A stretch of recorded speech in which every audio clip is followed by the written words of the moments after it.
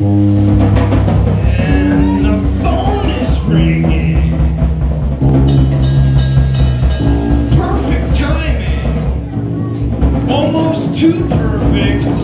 Hold on. It's not for me. This is just the beginning.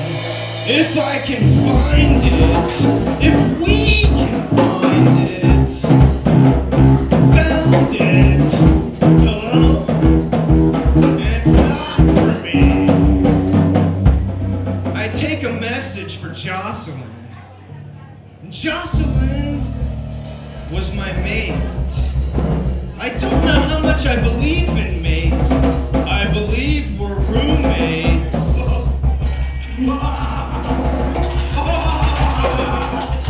I feel like a district attorney trying to tag a levy before it breaks. D.A. Levy, 1942 to 1968, and the door opens. It's Jocelyn. Perfect timing. Whoa. I have to find my pants. Must stay clothed. I'm half clothed. I pay half the rent. We have an agreement. And the first time we met in the valley, she was wearing James Douglas Morrison pants, and I asked her to dance. She laughed, and we listened to the verve. She was wearing a long-sleeved black shirt with snaps. She still has it. That's when I found out she's from Stamford, Connecticut. Stamford, Connecticut. So, the place I was born. Cut. Hi.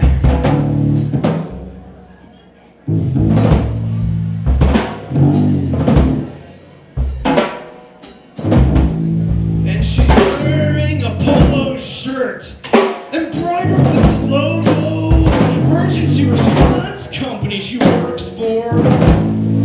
Black slacks, boots, sunglasses, her hair is up. She seems to have groceries. Hi, I say.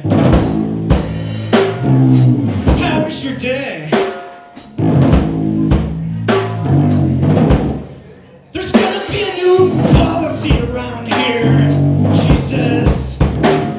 I'm serious about this. What is it? No more tap water.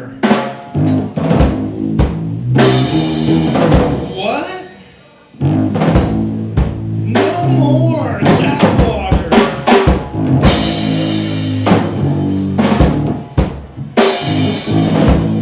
There's been an anthrax scare at a federal building downtown. Yeah, they found a vial of anthrax in an air conditioning unit. When was this? A few days ago. I didn't hear about that on the news.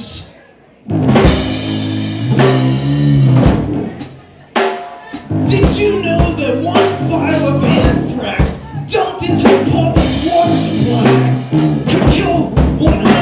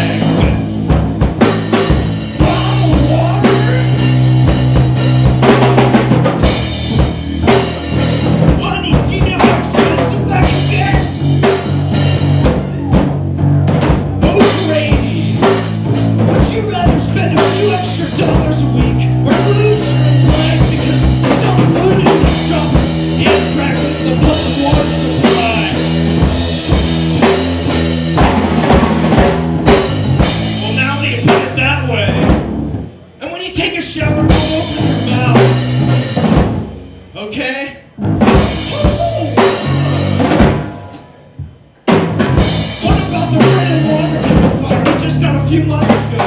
It's already saved me. We can't use it. What? We can't use it.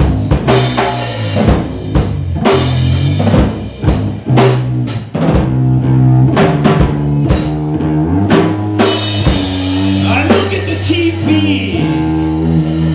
I press mute, and the sound comes back on. The news. War.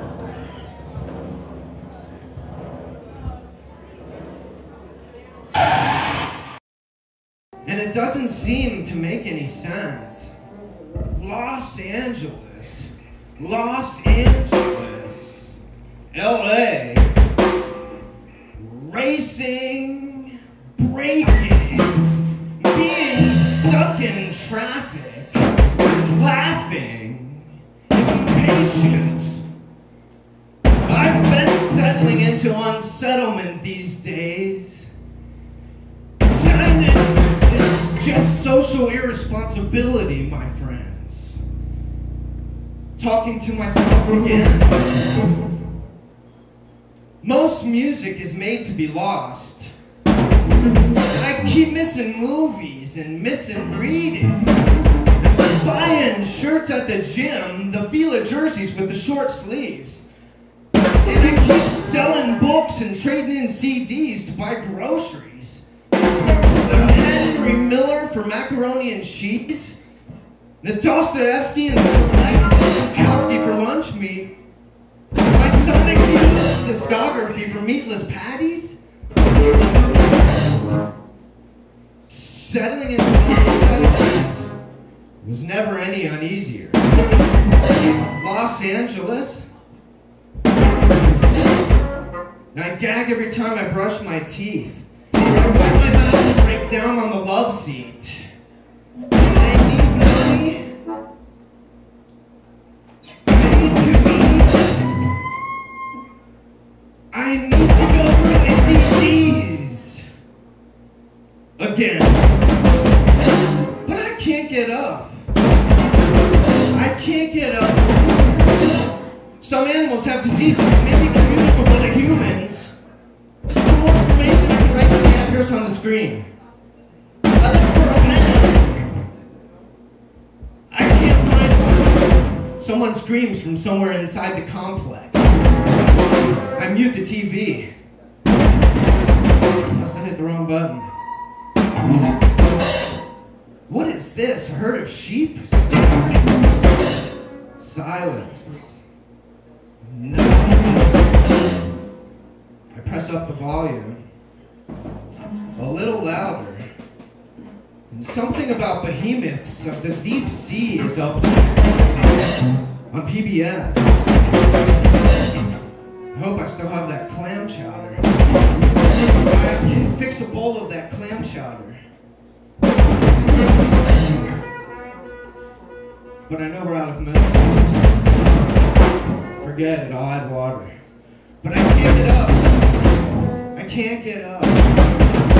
Sirens. I get up. I can fix it. You can fix what?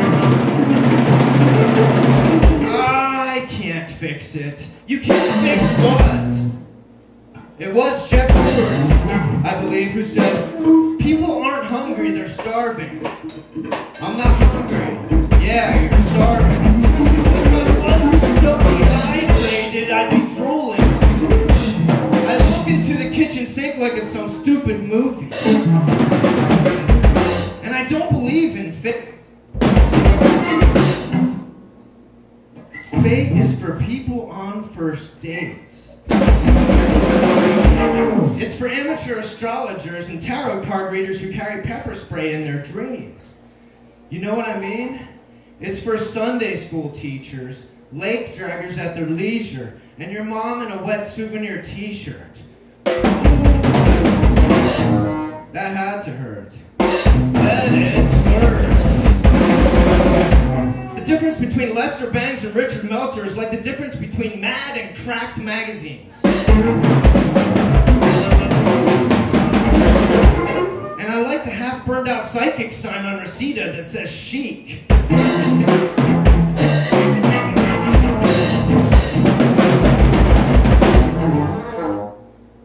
Psychic, P-S-Y, is burned out. It says chic. And the one in the window that says for lease. World peace, one says, cannot exist if everyone is a terrorist.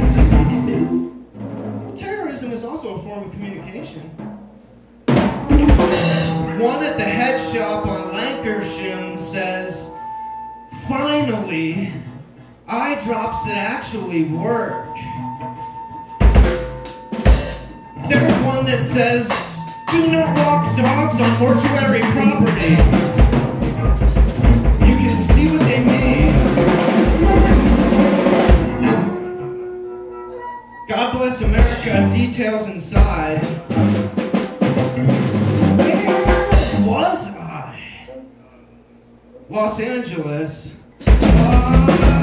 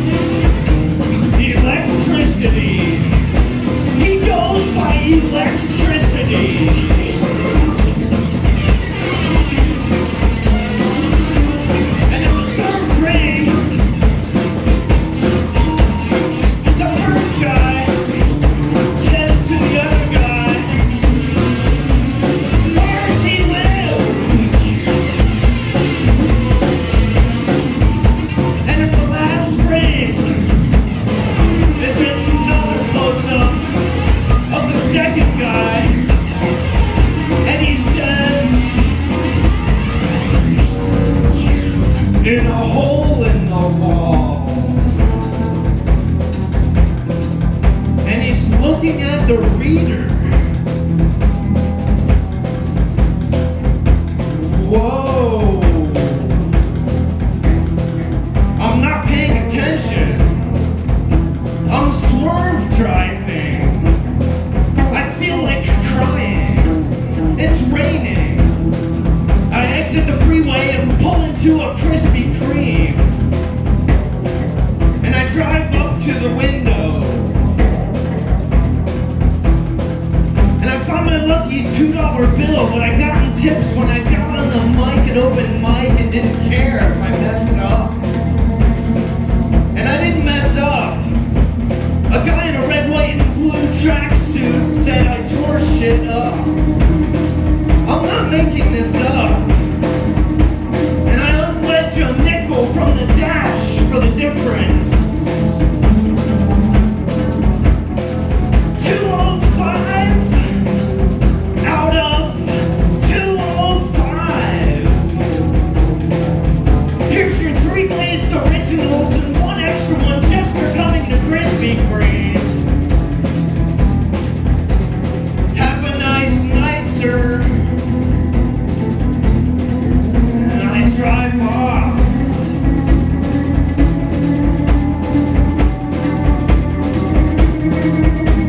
And I wish there was a radio station that just played drum machines 24 hours a day, 7 days a week.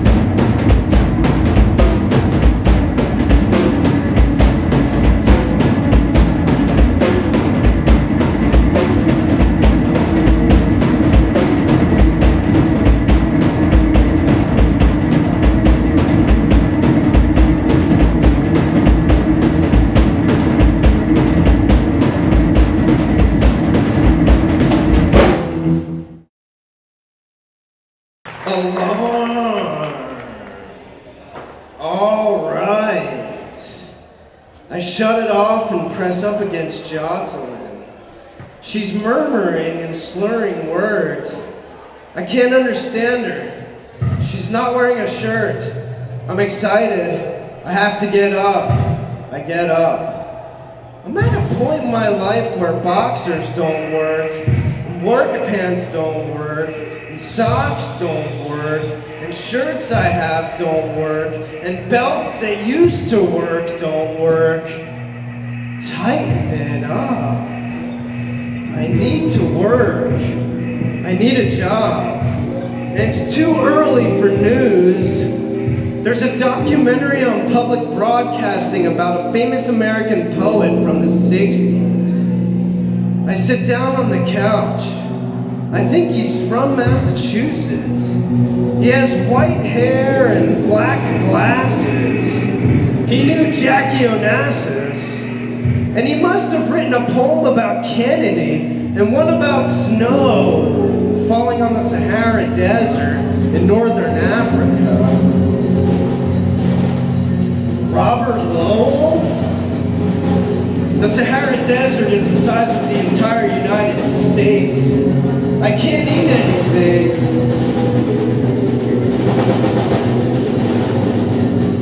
I brush my teeth, gag, rinse my mouth with the mountain spring water, spit, and I break down on the love seat. No coffee? And I'm not sure how much time goes by. I see sunlight. I seem to see sunlight. And I get up. And I turn off the TV, and I pick a CD for the drive, and I leave. by mad season. The codes don't work, and I need another code. It's too late. Mad season.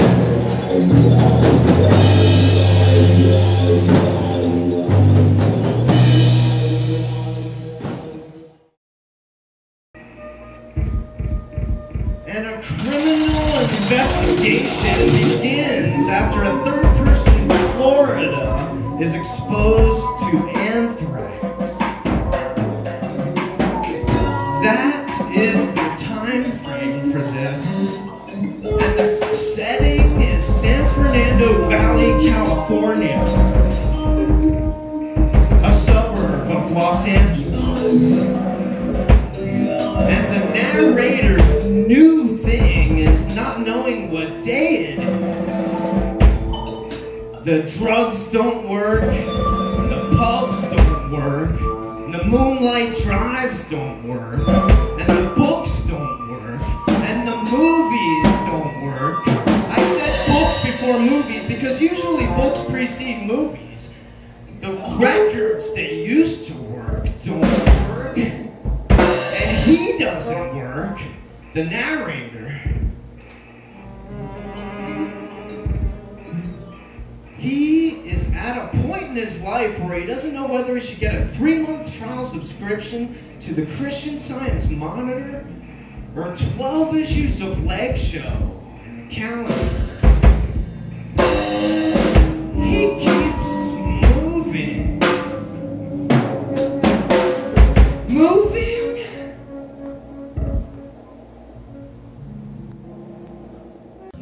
And my new thing is getting off work and going straight to work.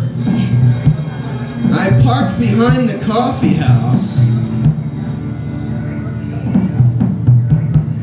And Anthony is standing 2 doors to the east. You can't miss him.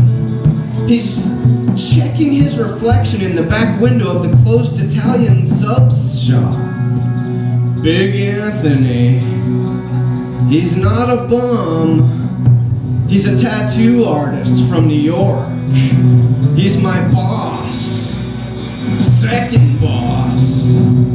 And my boss has this thing where he says, cut to a commercial. No one knows why he says it. No one asks.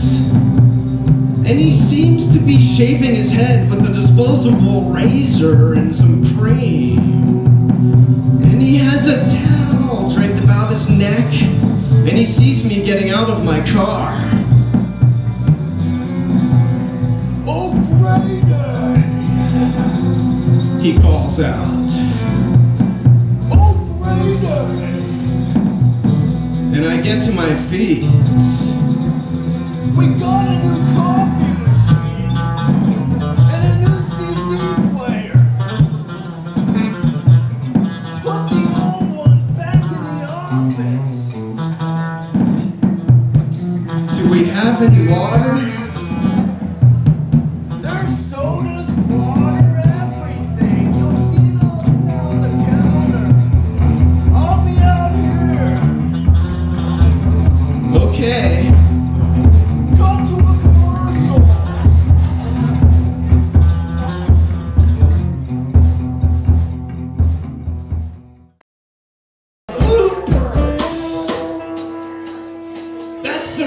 Host's name, Rick Lupert.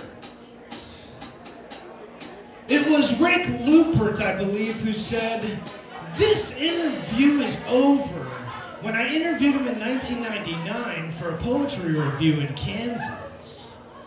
We weren't in Kansas, the poetry review was in Kansas.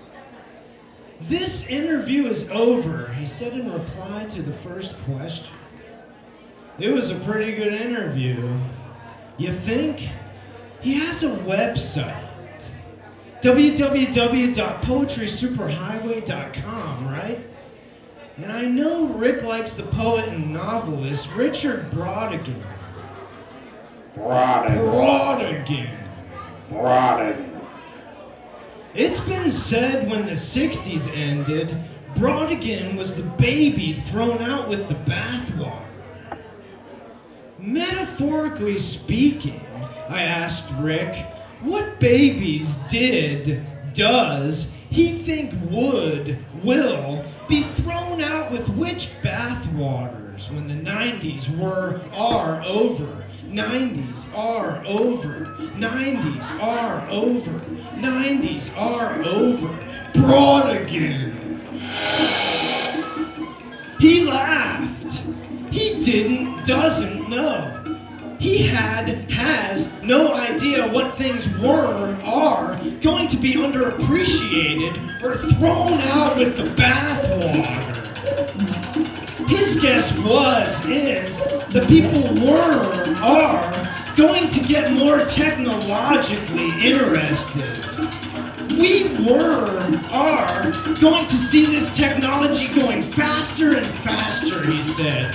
At least he hopes so, because it interests him, and he would loves to live in the future and live forever so he can see what the future is going to be like.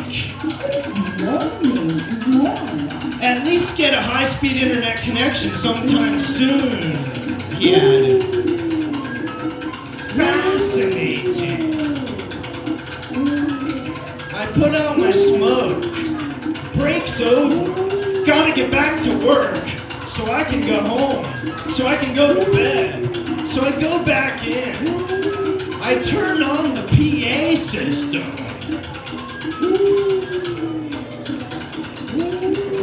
Aren't you from PA, boy? And I go up to the mic. Don't you mean Mick? Check.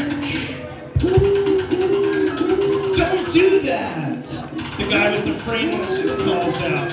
I can't see him, but I can hear him. Check. Don't do that. Your mom. Can I do that? Ooh. I see him hold up a finger. Check. It's working. I begin. Welcome to Row Your Boat Coffee House. Glad you can all make it. Don't shake it, bump it, sniff it, forget it. I'll be your host tonight, and the guy fidgeting behind the counter simultaneously. Hi, Mick! And I might even sign up to read. Yay! Or recite. Freestyle. You never know. Freestyle it! I signed up while you were outside. I look at him. I try to look at him. That won't be necessary, sir. What do you mean? There's only two of us. As if on cue, a couple comes in. As if on cue. Welcome, I say. They keep walking. You won't be smiling very long, I say.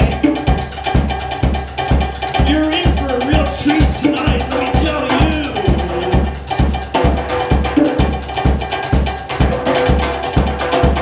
From San Fernando Valley, California,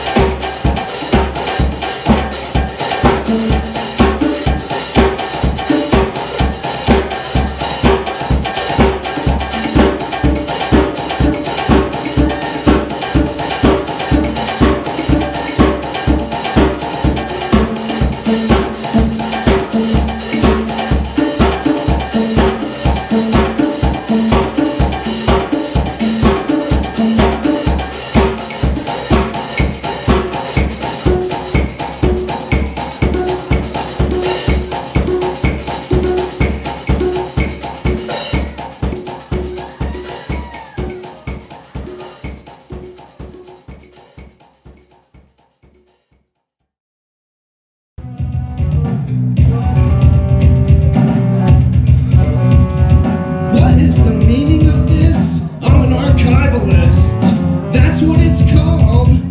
That's what I call it. Archivalism. Archivalism. And here's where I lose it. I feel like I've lost it already. I'll say I was serious about some things. You? Like music, for example. Like the music I listen to. When I'd get into a guy, I'd have to get all the guy's stuff. I had to. I had no alternative. I felt I had no alternative. I didn't want to miss anything. Let's say, for example, one of the guy's things was called "Only Girls Can Smoke in Here." I wouldn't be able to not have it, you know? I'd have to get it somehow. I'd get it. You still got it. Often I'd have to mail order it. I had no alternative.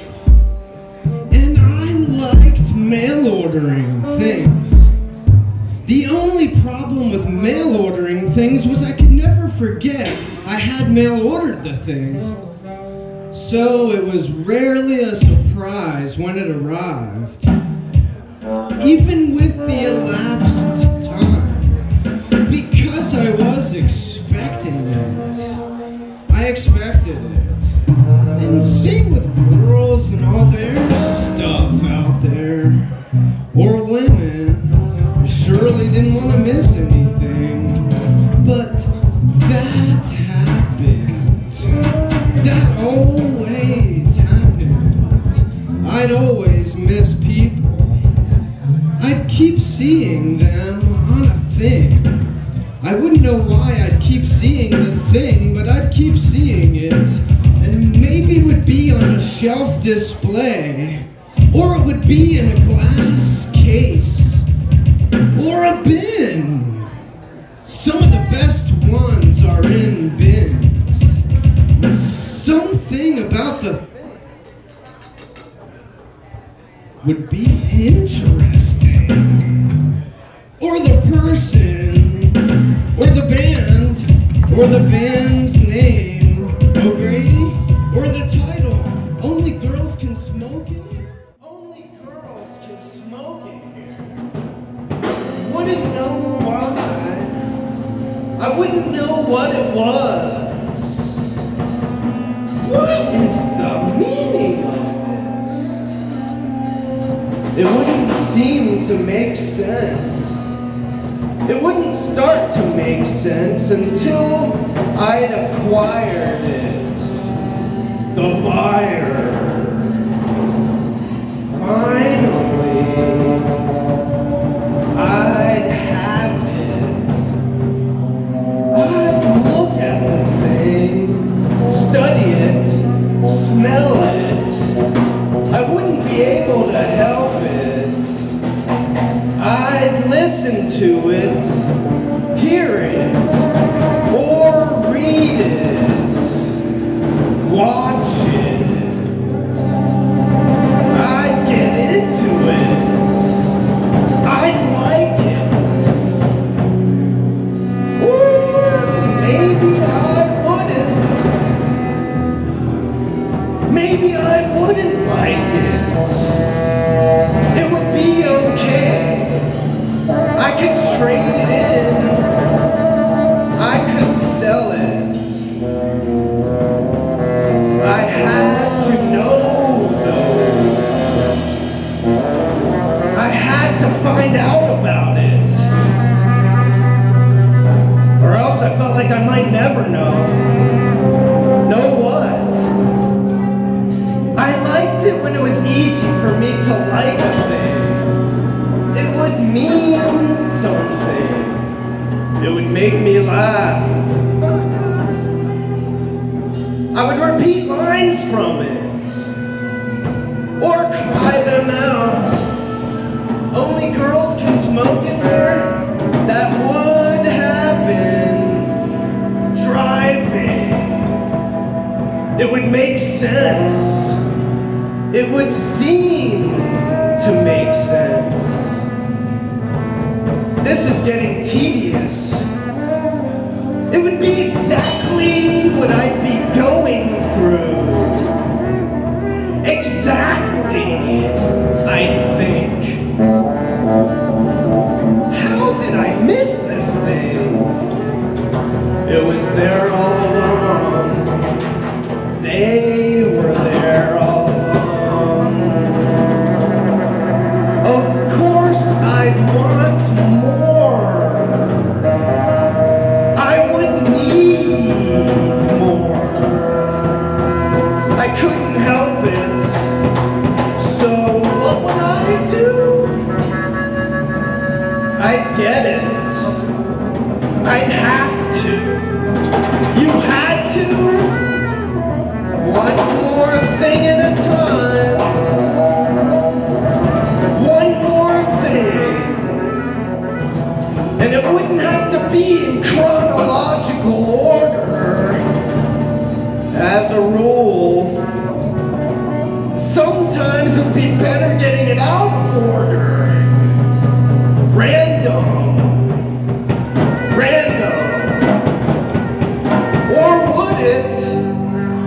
Or would it? It depends.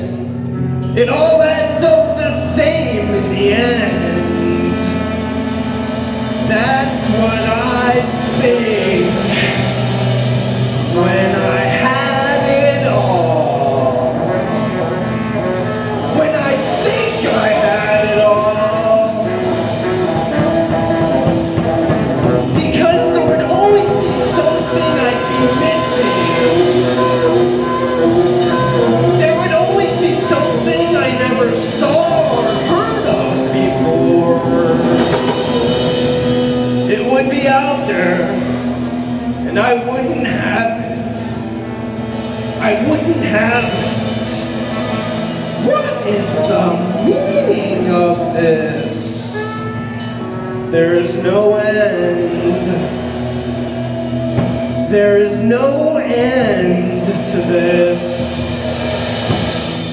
I'm an archivalist. That's what it's called. Well, that's what I call it. Archivalism. Archivalism. It's easy to miss some things. Some people. Here's where I lose it. I feel like I've lost it already. I'll say, I'm getting a little careless. I'll stay. I pack the last CD into the box, and I flip up the flaps and close the top. I pick it up. Please, where am I going? You need money. Hollywood, you need to eat. Old Hollywood, yo, down to Hollywood. It was Eminem, I believe, who said, I don't eat.